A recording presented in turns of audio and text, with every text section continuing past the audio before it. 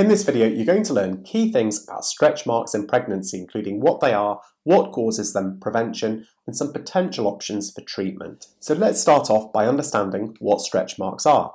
Well, stretch marks are narrow, streak-like lines that can develop on the surface of the skin. As you can see on the images that are appearing on screen here, they can be pink, red, purple or brown depending on your skin colour, and they can be found in up to 80% of pregnant women, meaning that they're really common during pregnancy. Importantly, if you take anything away from this video, stretch marks are not harmful. They don't cause medical problems and there's no specific treatment for them. They typically appear on the tummy, but they can also be found on the upper thighs and breasts and other parts of the body. The stretch marks on the tummy can get bigger as your pregnancy progresses and your bump starts to grow.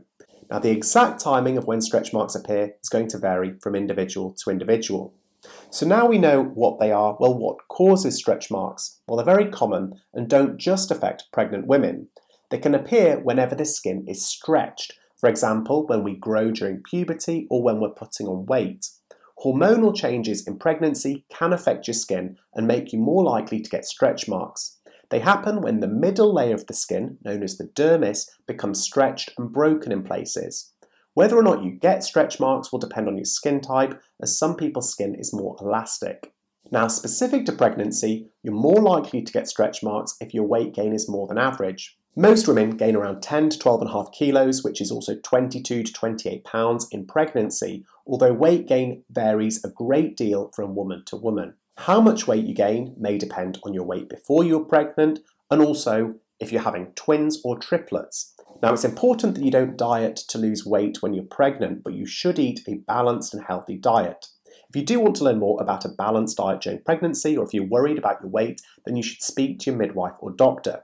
I've also included a fantastic video resource in the description box of this video from the Loyola School of Medicine, which covers important things that you should do during pregnancy to maintain a balanced diet, as well as other resources and links from evidence-based websites such as the NHS in the UK and the Mayo Clinic in the US.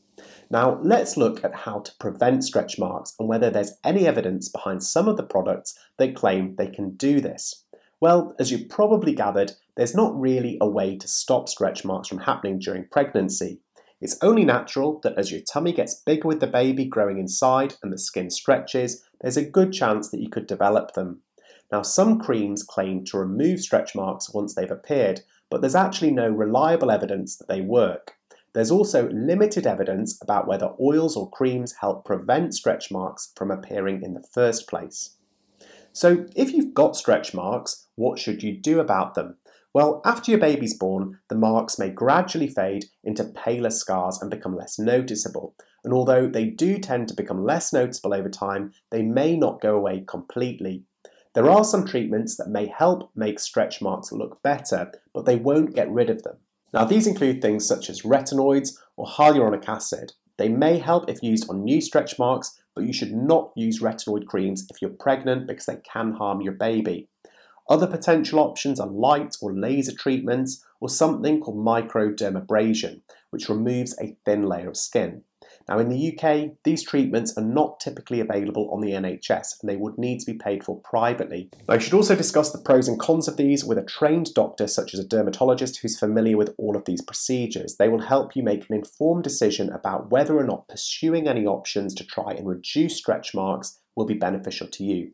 Finally, you may not be pregnant, but you may be watching this video and notice that you've got stretch marks on your tummy and you seem to be larger on your chest and tummy but have slim arms and legs. You may also have a buildup of fat on the back of your neck or shoulders or a red, puffy, rounded face. If any of these apply to you, then you should see your doctor because this could be a sign of Cushing's disease.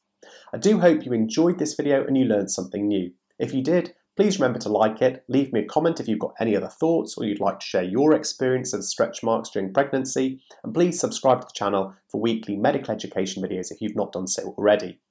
I'd also like to ask you to check out the references and resources that I've used to make this video. That includes all of the evidence-based resources as well as those resources I discussed on healthy diet during pregnancy, and those are in the description box. There's lots more useful information within these links. Finally, I've got to stress that this has been designed as an educational video, not an individual clinical advice video, and for legal reasons, please read the full disclaimer in the description box. If you've got any concerns about skin changes during pregnancy, please go see your doctor, midwife or health provider. As ever, thank you for watching, and until next time, bye.